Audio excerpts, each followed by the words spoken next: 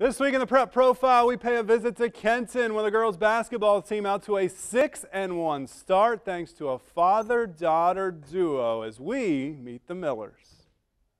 In the beginning, it was rough playing for my dad. He definitely treated me harder than the rest of the girls, and player that I've always looked up to, her name's Ashley Moore, she'd come, and after he had yelled at me once, she had kind of scolded him, saying either you have to treat her like you treat us, or you have to treat us like you treat her, and he hadn't done anything else again. He had to work on his body language and all of that with me, but you know, it definitely got better, and this year, it's amazing. Everything is working. I've played with the 5 seniors that basically start since we were in 3rd grade, and it's just that there's just a lot of love in the team, and it's good. She is my daughter.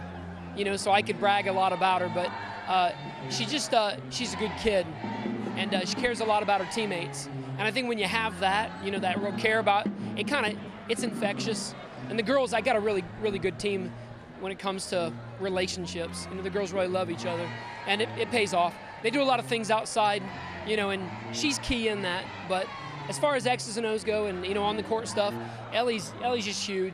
We miss her when she's not on the court because, you know, not just that she can put points up, but it's what she does defensively. You know, she plays the top on our, you know, on our defense, and she's long. She gets her hands on a lot of balls. And, you know, I think you saw from the game tonight that she's very unselfish. You know, she's going to look for her teammates. Our style, we just sprint, we run down the court. We're just fast. In the past, we've been small, so we play small ball against these bigger teams. Sometimes it works, sometimes it doesn't. And this year we have some bigger girls that have really helped us out against some of the other teams we haven't been able to play against before. And I just love, we're always fast. What we've had to work on though is slowing it down on the offensive side, and it's just so much fun. I love my teammates. I love this game. I mean, our style of game is just create chaos.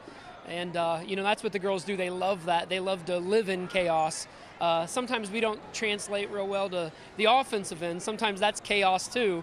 But, yeah, it's a fun style of game. The girls love to play that, you know, a lot of easy opportunities, and that's what we want. You know, we don't want to just sit in a half court and pass the ball around. You know, we want to get things in that full court. So, yeah, it's fun for the girls. FCA is a really big part of my school. I always come up Friday mornings at 7 o'clock every morning, and actually, my team has asked me to lead in prayers. We pray before every single game, and actually started something new this game.